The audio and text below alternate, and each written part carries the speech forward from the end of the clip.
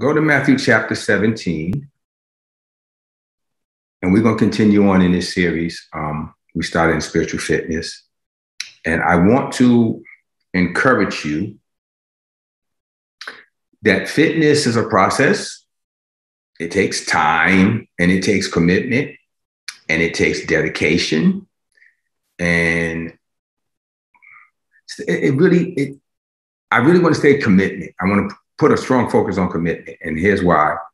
Because, when you're setting out to do something God is calling you to do, it's very easy to get frustrated. Oh my God, especially when it doesn't move at the speed we think it should. And what I'm finding is the danger in my walk, and I'll say ours, because I know we're very much in the same places, most of us, when we're walking with the Lord. We start to judge how far we've come by our own standards and not by God's standard. We start to put this negative microscope on ourselves and begin to deem ourselves unworthy or unaccomplished based on, I guess, the failures that we already perceive about ourselves. Do you bear witness to what I'm saying? We have a tendency to look at ourselves through the lens that we've created through our own experiences in life. And a lot of times those lenses are negative. And so we begin to conclude that the strength we have or don't have is based on what we can immediately see and not what God is saying. And as we went through the Gideon story a couple of weeks ago, and he referred to Gideon as his mighty man of valor, and Gideon said, "What are you talking about? I'm hiding in the wine press. I'm not a mighty man of valor." And he's like, yeah, anyway, he didn't even respond to that. He said, go forward in this, your strength. Go forward in the strength that you have.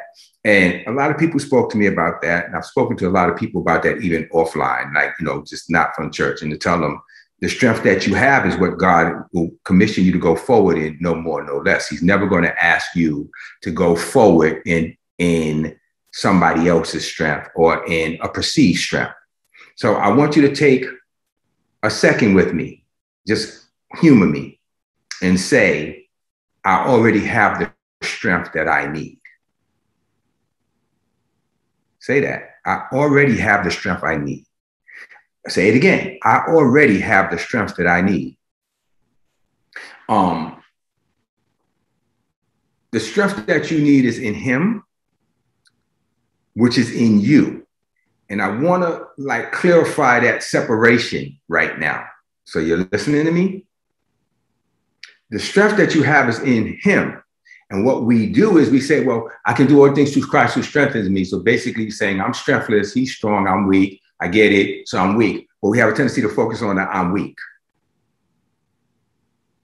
And he's strong, but I'm weak. Yeah, we get that. But he in you makes you then not weak. Got it? You're not weak. Let's try this again. You are not weak because him in you is strength. So acknowledging your weakness and stopping there is fraud. It's counterfeit, because you are strong because the Almighty is in you and through you. Therefore, you are not weak. Acknowledging your weakness and stopping there it's just not fair. It's incomplete. Now that we're acknowledging our weakness, let's acknowledge his strength, and then let's get more powerful about acknowledging his strength in me than the weakness part. Can we throw the weakness part out now that we've acknowledged that, and acknowledge that he's in me, and when I'm weak, it is then that he is strong, because his strength is perfected in my weakness. So let's talk about this. Ready? That means not only are you strong now, are you listening? You're perfectly strong. His strength is perfected in my weakness. So that means that I acknowledge my weakness, then there's a strength that comes on me that makes me strong in perfection. You're perfectly strong now. Say that. I am perfectly strong. Come on, say it with some conviction, like you really mean it. Like even though you're muted, I can still hear you. I don't feel the energy. I am perfectly strong.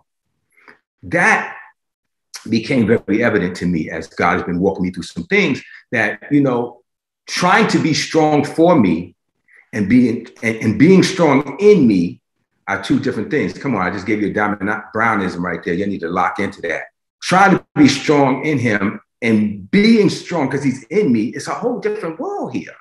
This power, this dunamis, this might that's flowing in me is his. So I become a vessel that he uses. You know, I watch, God, how do I share this? Because I want to share this right. I've seen shows and stuff on TV and everything, they try to bring some spirituality into it. You know, some kind of voice or some kind of power, some type of mystic this. And you watch the Marvel Universe, and it's always this mystical power. And I noticed right away, and I'm not saying they're not feeding into the occult. I'm not going to get into that debate. My concern is, how come the church sees the devil in all of it and don't see the God? Like, why can't it be God's power? Why do we have to see everything that they may really be trying to bless the occult with what they're doing? But I want to see my Jesus and whatever power they're using, whether they're perverting it or not, Satan ain't giving nobody power. He comes to steal, kill, steal, and destroy. So maybe they're taking the powers that God has given us as men and women and using it in a wrong way. But please stop believing that the devil's endowing people with power. He doesn't have it. So God starts saying to me, now, what if that person acknowledged me having that approach in my strength and my power, that speak to the mountain, that being able to move this and touch that and make, oh, he made a rock move. That must be satanic. His perfect strength and power is in me.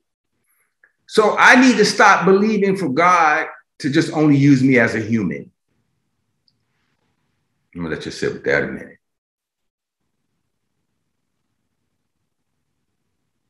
I need us to stop putting God in a position that he can only help me tie my shoes and go down the stairs and drive safely to my job and get my paycheck at the end of the week, hopefully, and come home.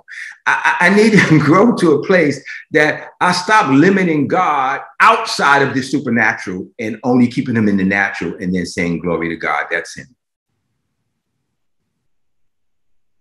Who bears witness with me right here? My God is so big. We keep saying he's so big, but then we keep limiting him to just doing the mundane and every day. And anytime we see a powerful move anywhere, our first thought is, this must be demonic. I want to find God in it. I want to say, God, yeah, I don't care what the enemy's trying to do. Where are you? Because that power belongs, listen to me, I'm staying on this for a minute because it's so strong in my heart. That power belongs to us. I don't care who's doing and what they're doing with it and how they're using it. It belongs to the kingdom. I've seen a sad or a sorrowful thing in the earth. Princes walking like slaves and slaves riding horses like princes. This is what I'm talking about when it comes to this power. That power is ours. It's ours. And we letting them use it and then just calling it, everything is the devil. And I'm like, God, help me to operate more powerfully. Okay, I want to let it go, but I'm just having trouble with it. So Moses threw down his stick and it became a snake.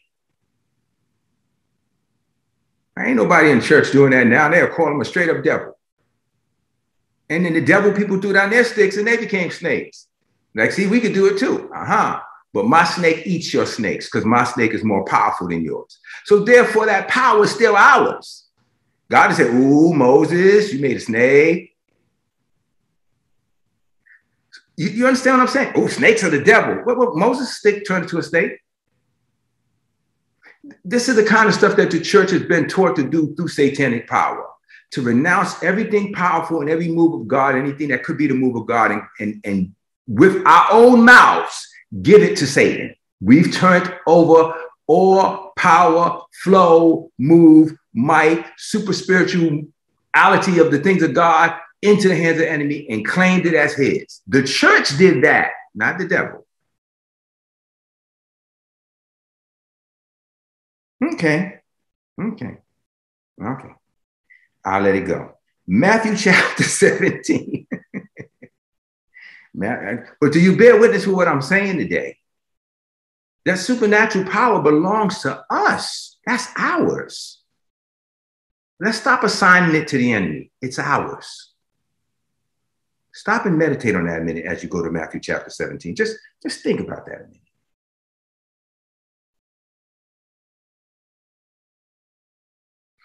We were in Matthew chapter 17 last week, and we're going forward with it.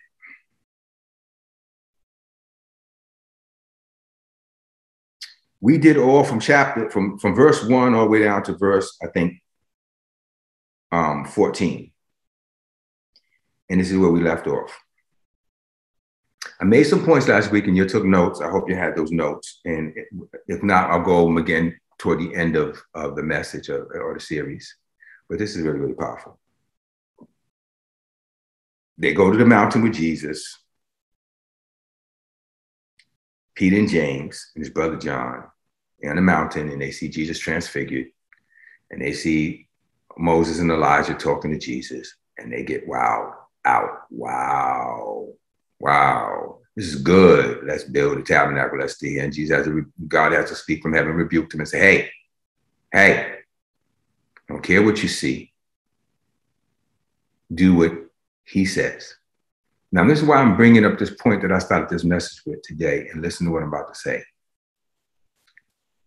If you saw me standing there talking to anybody that you know is dead, you would say it's the devil. Straight up, no questions asked. That's demonic. That's evil.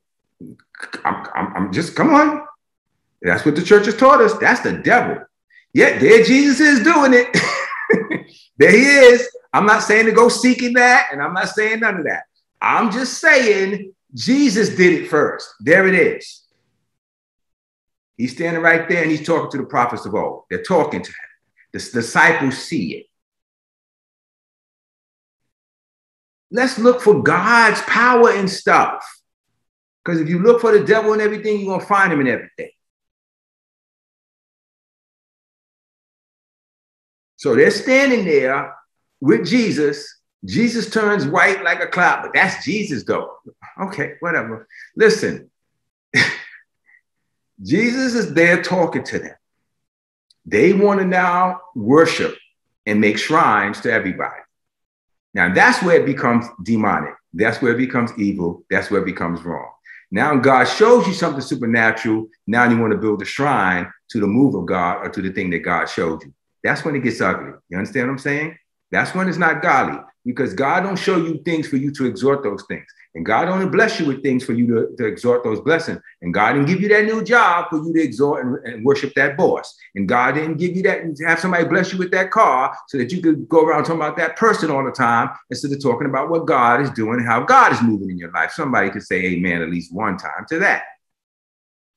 God's in the blessing business, and he's in the miracle business, and he's in the powerful moves business, and that stuff belongs to us. It's ours. And I keep making this point because I don't ever, from this point on in my life, want to go on attributing the works of God to Satan or the power of God to Satan or anything else to Satan that don't belong to him. If he's messing with it, I want to say, that's God's. You stealing it, and you ain't supposed to have it, but it's still God's. Bear witness with me? All right. If not, you may have to sit with it a minute, because I had to sit with it, and I got what I got, and you will have to get what you won't have to get. But nonetheless, the disciples saw this move. They said, wow, this is good. They didn't say, ooh, Jesus talking to dead people. They said, this is good. This is good that we are here. Let's build tabernacle. See, they crossed the line when they tried to take the attention off of what God was doing and be excited by a moment. Listen to what I'm saying to you. Don't be excited by moments and moves of God. Don't worship the creative thing over the creator. Just see what God is doing. Enjoy that. Marvel in it if you must. And say, God, well, what else you got? What else you doing? What else can you do? What else can I allow you to do? Because that stuff is big, saints. The stuff God wants to do. Again, I reiterate, getting you to work safe and getting you a raise on your job and all that stuff. Can we get past that? Can we get past that? Would we all agree that our God is much bigger than that? Can we agree that our God is much more powerful than that? And I'm going to tell you right now, if God blessed me tomorrow with $1 billion, from the revelation I have now, I would still say, God, okay, that's money. That's an earthly thing. Where's those spiritual gifts? I want those things because those things are eternal. I want the blind eyes open and all these things, and let me walk on some water and stuff, and let me wind up in some foreign country that had no way of getting there, laying hands on somebody. And they say this guy, he showed up in a yellow shirt. He just popped up, and he was clearly American the way he spoke, and he laid hands on me. I was here, and then he just vanished into the light. I want that stuff. Am I challenging you a little bit? I want that stuff. That's Bible stuff. I want that stuff. Well, God prospered me with a new this and a new that, but that's earthly. So my mind has changed. No, it's changed. Thank you, Lord. Hallelujah. Seek ye first the kingdom and these things to be added. I don't want to seek this stuff. I don't want to seek the blessings on earthly blessings to then say I'm blessed. I want to see the moves of God through my life. I'm at that age now that I don't really care that much about a bunch of stuff. I do want to see the power. I want to see the power. I've had people say to me, well, you know, God can take my bad situation. He can use it to his glory. Can we just give God some good stuff to use? Can we stop giving God our mess to work with? Can we? Okay, you know, he works with that, but come on, he wants to work with the power. All the power. The dunamis flowing through us. We walking down the street in our shadow, healing people as we walk it to the job we still have, if that's what you want to believe for. Okay, believe for your job and your raise, but also believe for that anointing that when you walk on your job, demons jump out of people and people get healed and COVID runs away down the street. And instead of going to the White House and praying, we go there and then COVID leaves the whole nation, because that's the power that we supposed to have. Those spirits are supposed to bow to us. And I get into these conversations with church people, to vaccinate or not to vaccinate. I don't care if you vaccinate, stick the needle behind wherever you want to stick it. I don't care. That's not the point. The point is we're supposed to be vessels of healing power. Where is that?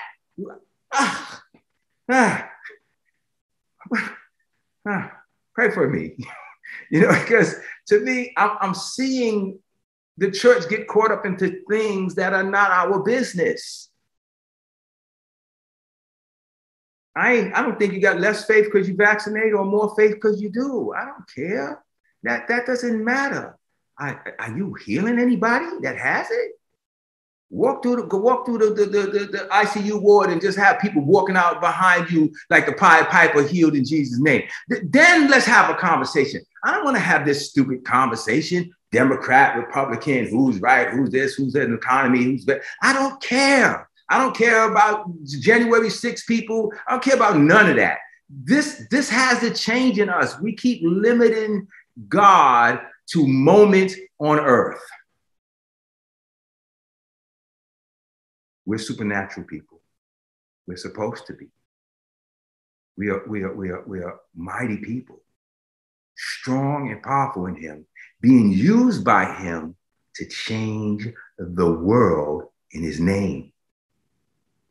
He went forward healing the people with signs following. He went over speaking his word with signs following, and the signs following, people were getting healed, people were getting delivered, sight was being restored. And then the disciples did it too. So you can't say it was just Jesus, because then his disciples went out and they did what he did. It's the same thing. So I stayed on that real long. I'm sorry. I'm not sorry. Sorry, not sorry. But that's where my spirit was, and I needed to share that. But let's get into chapter 14. So we just understand what just happened here first before I jump on. We need to understand this was a powerful day for these guys now. I don't want to just throw it away like it was nothing. They went out with Jesus like they normally do. They went to the mountain, right? They saw Jesus standing there speaking with prophets of old that had been passed away for who knows how long at this point, right? I'm thinking centuries. The fact that they knew who they were, listen to me close, is deep. They knew that Jesus was talking to Moses and Elijah.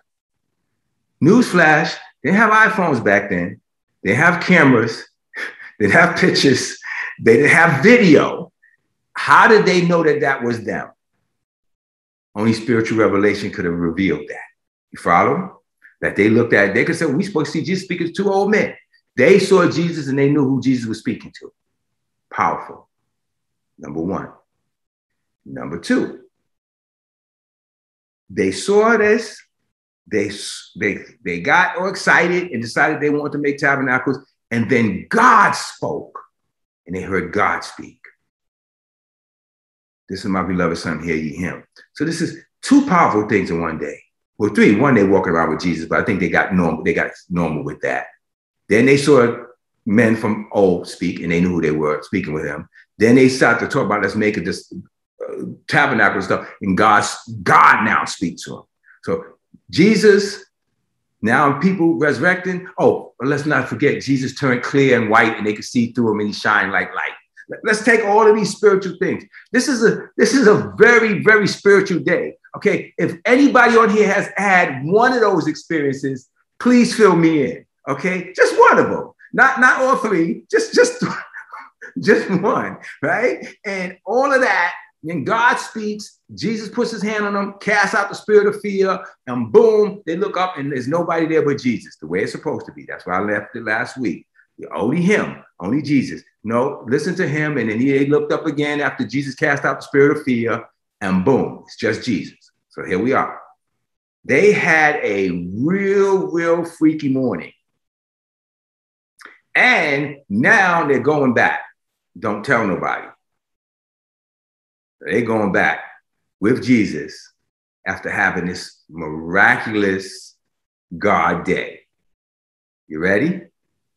Miraculous God day. This is a miraculous God day. I would love just to have one of those. Jesus, just stand in front of me and appear like light and shine and all that. Just you don't have to bring Moses and Elijah. Just come yourself and do that. I would love to have that. Just let your head pop up in my room and do that. See, and even with that, and you'll stop rebuking devils or probably being afraid and thinking it's a demon. You follow what I'm saying? Because that's how we've been trained. We are scared of the things of God. We are afraid of the power of God. We're afraid of the move of God. They heard the voice of God. They fell on the ground scared and shaking and trembling. Why? That's daddy. You shouldn't have been freaking out about that because they got so into religion, they didn't know daddy's voice. You don't want to have this conversation. I know the Bible. I know the scripture. I know the Pentateuch. I know the Torah. Yeah, but when God spoke, you freaked out. But you didn't freak out when you saw two dead men. You got too caught up in some stuff that you don't even know daddy's voice. I don't want to hear daddy's voice and be afraid and fall to the ground. I don't want the Lord to appear before me and I faint and pass out. You know, he has to resurrect me and tell me, fear not, my child. Why should I be in a place that when my daddy speaks to me, that I don't know his voice, that I have to respond like that? Speaking the supernatural here, I'm talking about. So watch this. They're coming back after all of this. I know I want to get through way more than this by now, but you guys are okay with where I am, right? You're good? Coming back, verse 14, and when they approached the multitude, so now they're coming back to the crowd, they had their moment. A man came to him, kneeling before him, saying, Lord, have mercy on my son, for he has epilepsy and is moonstruck. I don't know what the heck that means, other than he is possessed, and he suffers terribly. For frequently he falls into the fire and many times into the water. Now, I try to look up and see if that was literal. Are they saying this kid really was going around falling in fire? I don't know.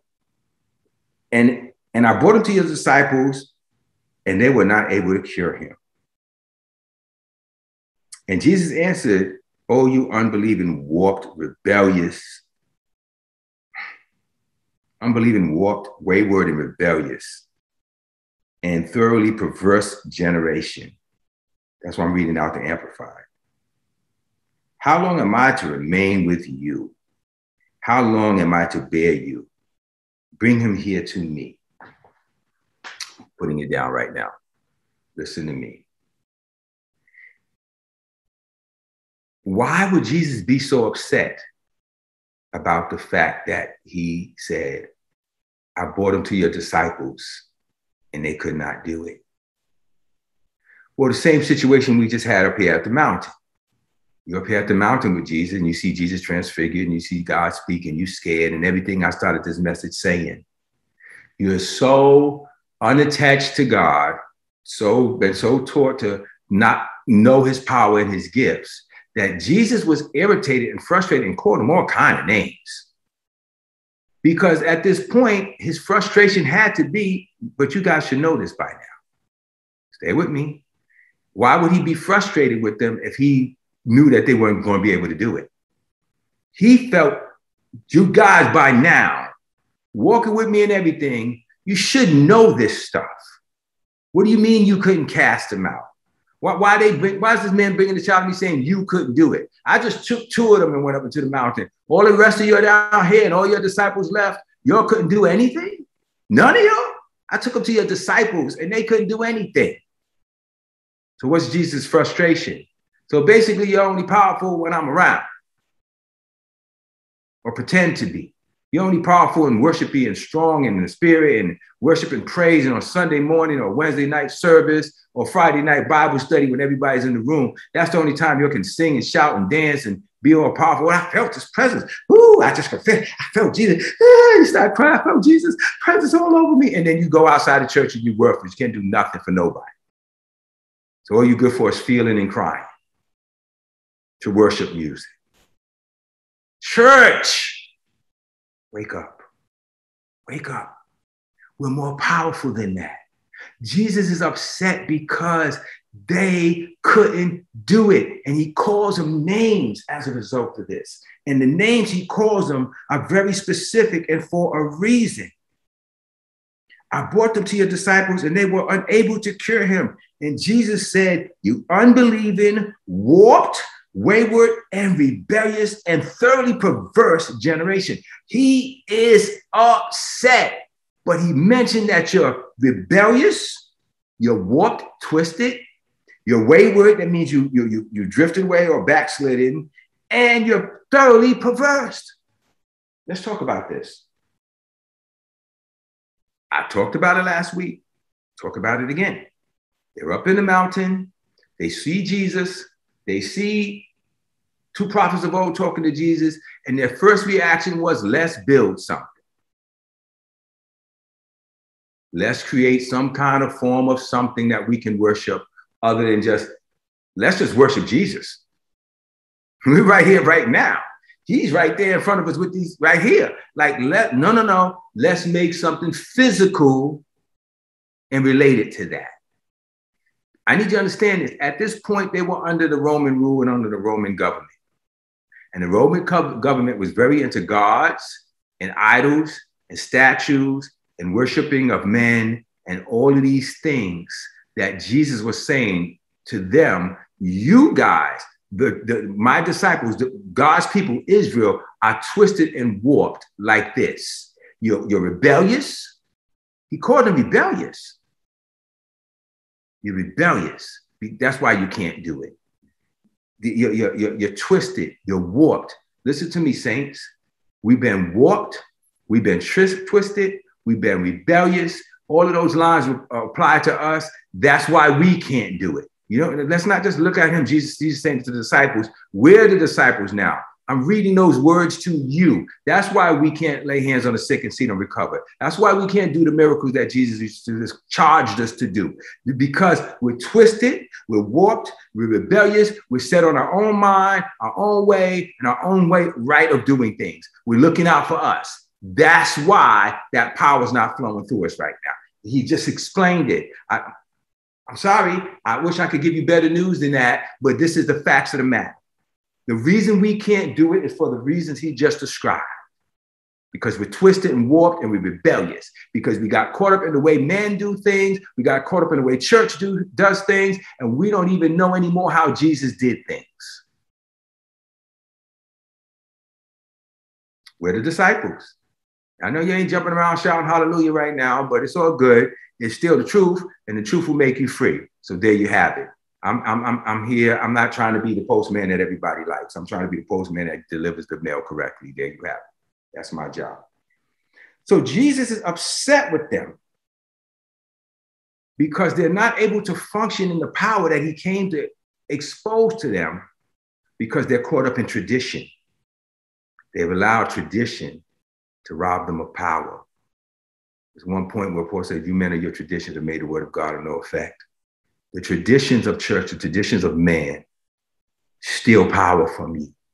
So I deal with people who come to me, and even myself, God has really been dealing with me this past week about past and forgiveness, and about people who've hurt me, and about how I feel about those people. And I've been trying to forgive. I really just really got to keep bringing up thoughts and things they said, and I feel all the venom coming up, and then I start having a conversation of what I should have said and what I'll say next time I see them.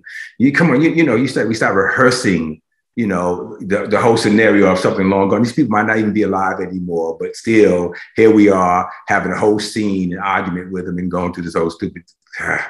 And I'm getting frustrated with myself because I take authority over it, and then God will sneak up and bring it up on me again. Oh, remember when they said it to you? Oh, okay. And right away, I find myself back in this conversation with this person that no longer exists in my life or might not even be here on the planet anymore. It's sad, but it's true, right? And finally, I said, God, he said, say it. Say it. I don't want to say it as a negative confession. Say it. God, I can't forgive. Apart from you, I can't do this.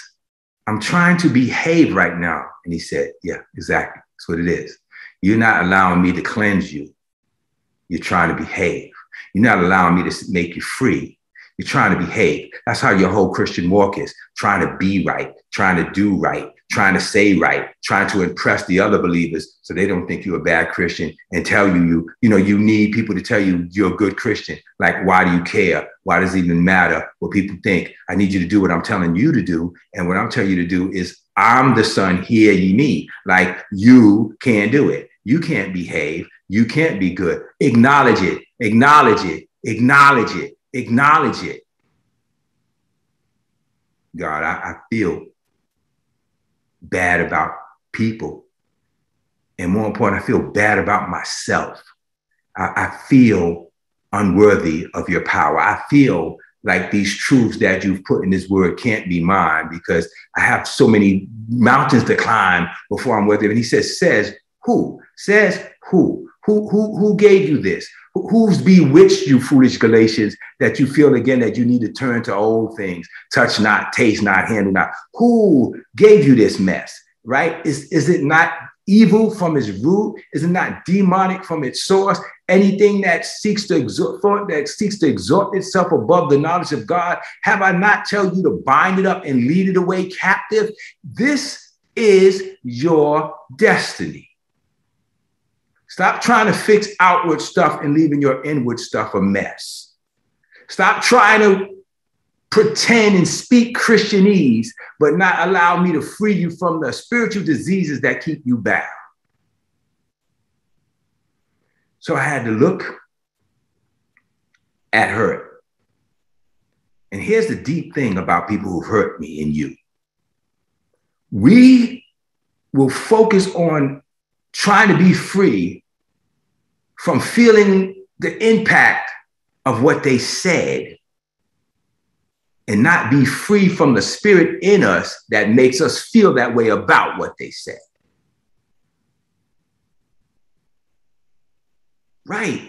God, if I'm free, it doesn't matter what they said. I'm free. It doesn't matter what they did. I'm free. It's not about me trying to feel something.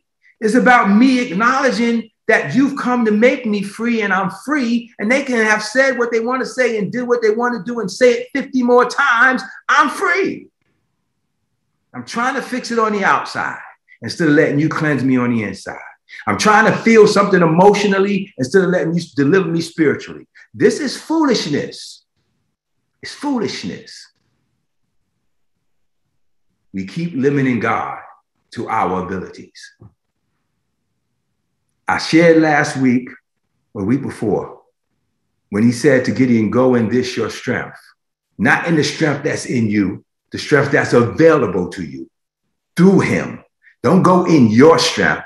Go in the strength, your strength that's available to you. Him in you, Christ in you, God in you. That means if you in me, I need to let you clean out everything else in me and not be ashamed to even let you see it, because you see it anyway. He sees it anyway, babies. He sees it. So Jesus looks at them and he says, how long do I have to put up with this mess with you guys? You're unbelieving, warped, wayward, and rebellious, and thoroughly perverse generation. How long am I to remain with you? How long do I have to put up with you? Bring him here to me. And Jesus rebuked the demon and came out of him, and the boy was cured instantly. Well, and the disciples came to Jesus privately and said, why could we not drive him out? And he said, because of the littleness or the lack of faith. That is, you lack of firmly relying trust because your lack of faith.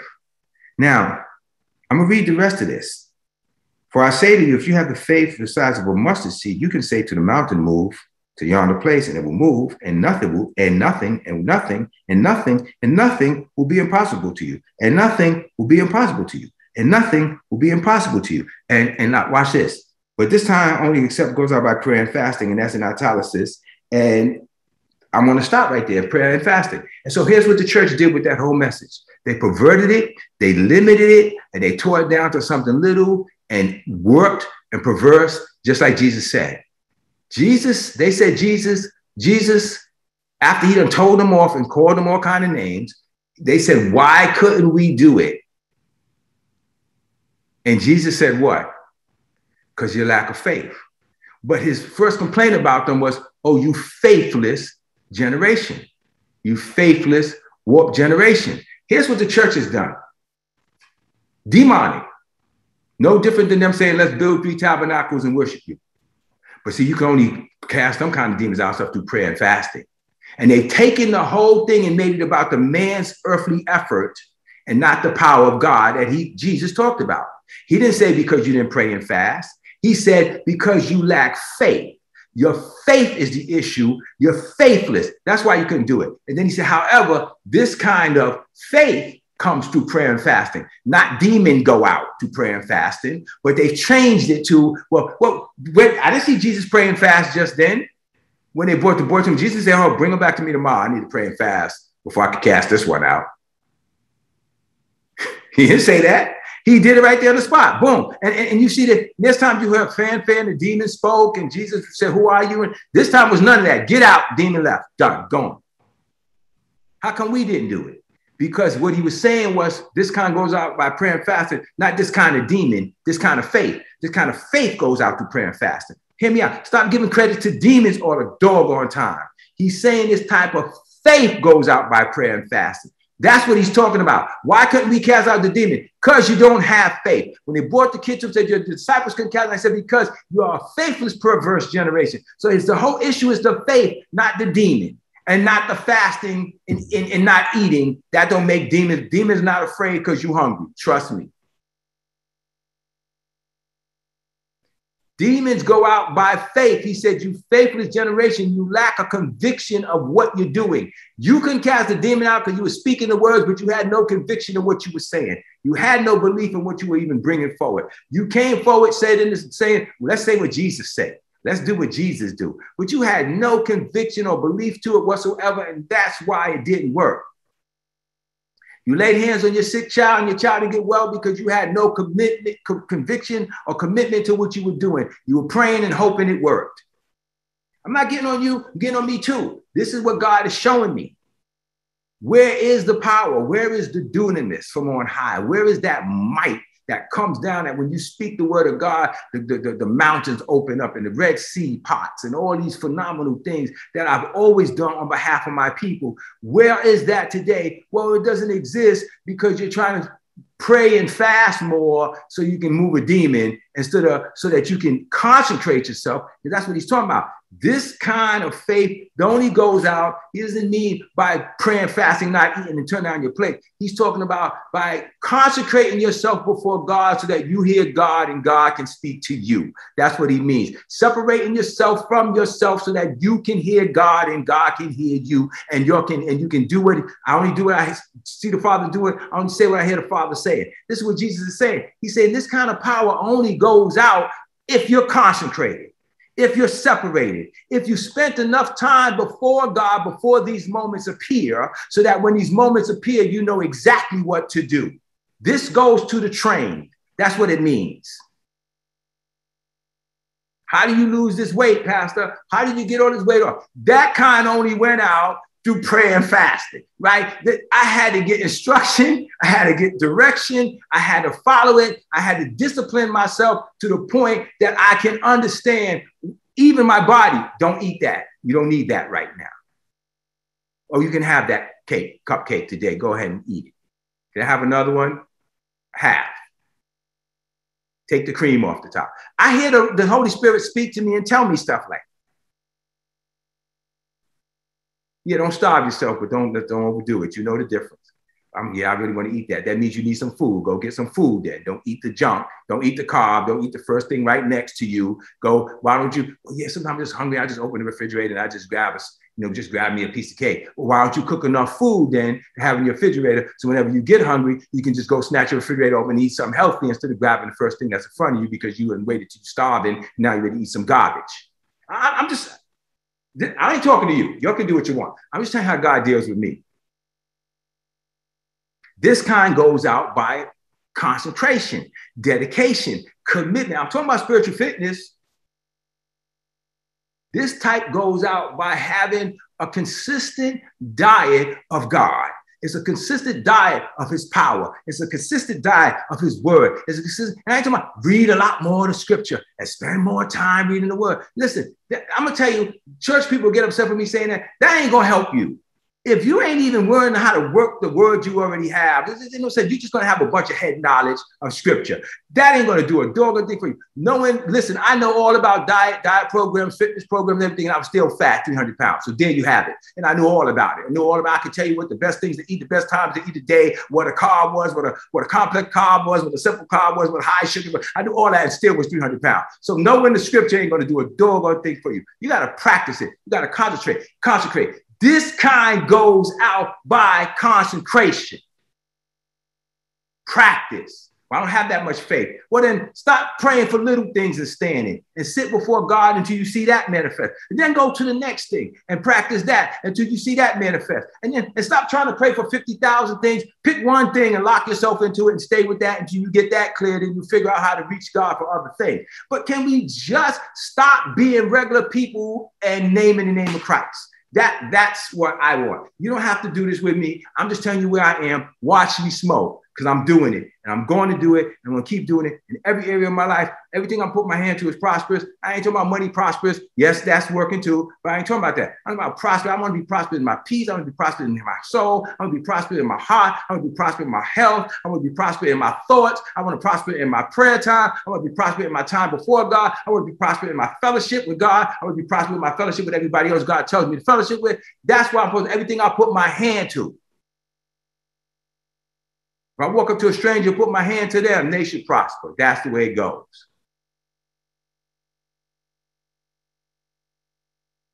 We have to stop being ordinary.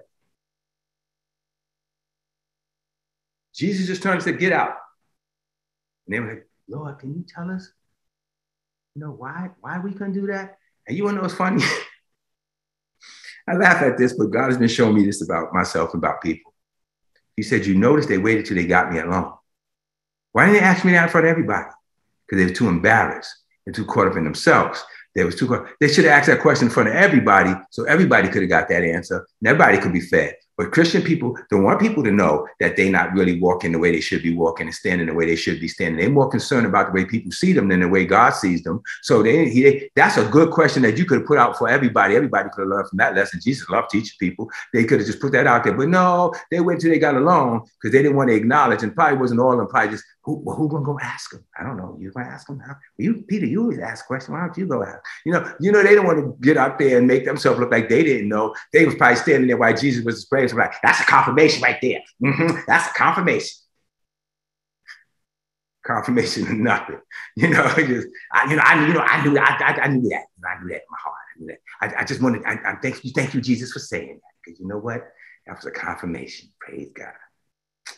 Church folk are just irritating. That's why Jesus said, "Why long have to put up with you? You're just twisted, perverse, fake, phony behind people, powerless, doing nothing really major at all, just going to church. That's it. And then you still walk around naming my name. Good for you, but still, all the power that belonged to you ain't even barely touching it." So, saints, I hope you enjoyed the message today. I know it was a little bit of a spank, but come on. We're powerful people. Can we stop playing church? Can we? Man. And it's not hard at all. Take my yoke upon you and learn of me. For my yoke is easy.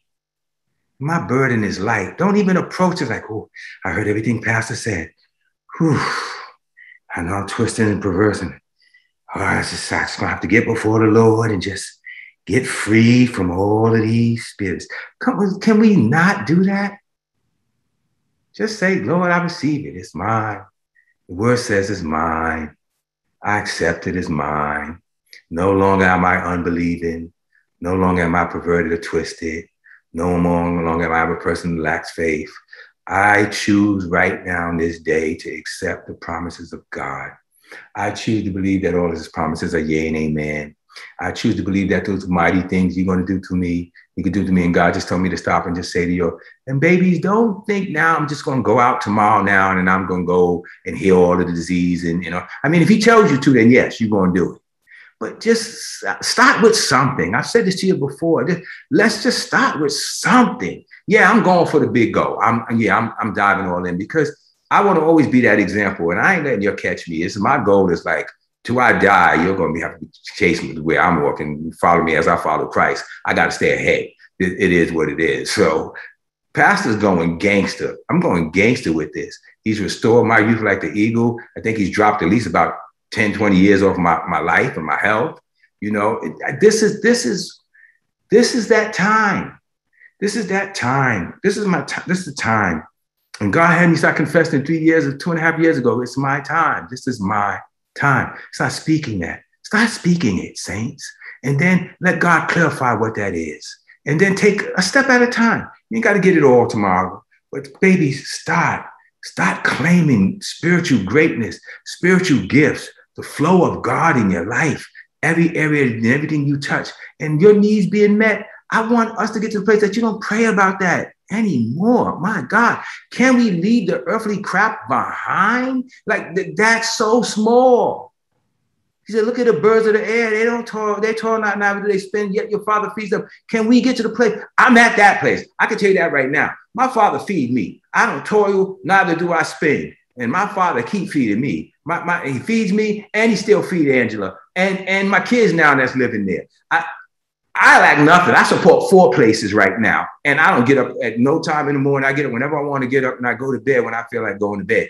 My God feeds me as long as I'm doing his work, and he's made it very, very clear. Son, don't you worry about it. I will introduce you to stuff. I will show you the stuff. When we got that thing with the building, you'll know the story. We got that violation because we had a salon in there, and we never really registered the building as a church. And they gave us that thing, came over to $15,000, close to $20,000. And just like that, we get a call from the TV show, want to rent our space, and that winds up being $7 grand knocked right out the park. And the rest of it, he's still taking care of it. One step at it. Every time it comes up, the money is there. So I'm telling you right now, I know money is a small thing. I want us to get past the money part And you get there by getting to this part, to the spiritual part where you walking with God and God's walking with you and you're hearing his voice and you're obeying his voice and you're not twisted and you're not warping, you're not wayward and you're not perverted and you're all right there. And when you're there, God says, okay. And I'm going to leave you with this. This is stuff I used to say after the message, but I'm going to say it right now. He's going to start showing you your crap. He's going to say, this thing I told you to deal with, I need you to deal with that right now. Yeah, but it hurts and I don't want to. Okay, then stay where you are for another year or two. Go around that mountain one more time. Just walk around it one more time. Just walk around it one more time. I'm telling you right now, you need to let this go. You need to forgive that. You need to release this. You need to stop depending on this person. You need to let go of something that may be in your life 20, 30, 40 years. It doesn't matter. God is going to say to you in this season, you're not going any higher with these weights on your balloon. You're not. You're not. You can pray and fast all you want. You can do what you want, but you're going to have to follow the instruction. I had to learn how to eat. I had to learn. And let me tell you this. I gave myself 5 months. I asked the guy, how long did it take you to do that? He said, it took me 5 months. I said, for 5 months, I'm locked in. I'm not moving. Commit to it. Don't try it, babies. And then when you get set back or pushed back, the enemy going to try to keep you in that place. Trust me, he ain't going to just lay down his cards and walk away from the table. He's going to keep dealing. He's going to keep dealing. And you're going to have to say, I'm committed to see the other side of this. Are you listening to me? Are you listening to me? Say it. I'm committed to see the other side. I'm committed to see it. I refuse to go without it. I will not let you pass until you bless me. I had to make a commitment. God, I'm coming out the other side. I'm coming out the other side. It's mine to have, and I'm not going to renounce it. So if it was 5 months, I gave myself the 5 months. That 5 months that meant something. And that 5 months, even the temptations to slide to the left or to the right wasn't a question for me. I gave myself that 5 months and I stuck to it. And it gave me, it motivated me. It's like when I'm like, yeah, you only got 5 more months. You only got 2 more months. Oh, you only got 1 more month. And I'm telling you right now, take the step with Jesus. Take the step with God. Start going forward with something. Ask him to give you the step in the direction. Say, God, I'm going to commit to this wholeheartedly for the next 3 months, that I'm not going to move from where I'm standing in whatever this is you called me to. I'm going to learn what I need to learn. I'm going to spiritually diet the way I need to spiritually diet. I'm going to fast certain stuff and certain conversations and certain TV shows and certain movies and certain whatever, and certain songs, and even a lot of church songs you need to fast yourself from, and just say, in this season, Father, I'm just going to be before you for this next 2, 3 months, whatever it is. I don't care if it's 1 month. I'm going to sit before you and I'm going to know your voice, and the voice of a stranger, and the voice of my flesh, and the voice of my mind, and the voice of confusion. I shall not follow. The devil, nobody else. I'm going to sit here with you until I hear you just a little bit clearer, and then we're going to take it to the next level. Father, bless your people. Bless your people. Bless your people. Bless their minds, bless their hearts, bless their spirits. Encourage them. Encourage them. Make them strong in you. We don't give up. We don't faint. We are who we are in you. And we have this. We have this. We have this. It's ours. We have it. It's ours. We have it. It's ours. We have it. It's ours. We have it. It's ours. We have it. It's ours. We have it. It's ours. It's ours. You gave it to us. It's ours to have. We're not trying to get it. We have it. It's ours. Your Holy Spirit lives in us. It's ours. We're no longer weak. We were weak, but then you came and made us strong, and your strength has made us perfect, and that strength has made us right. So we were weak, but we're not weak now. We're strong. We can do all things through Christ. Right now, not someday, not in the years to come, but right now, we can do all things. We can do all things today. We can do all things right now. We can do all things right now. We can do all things right now. In Jesus' name. Love you, saints.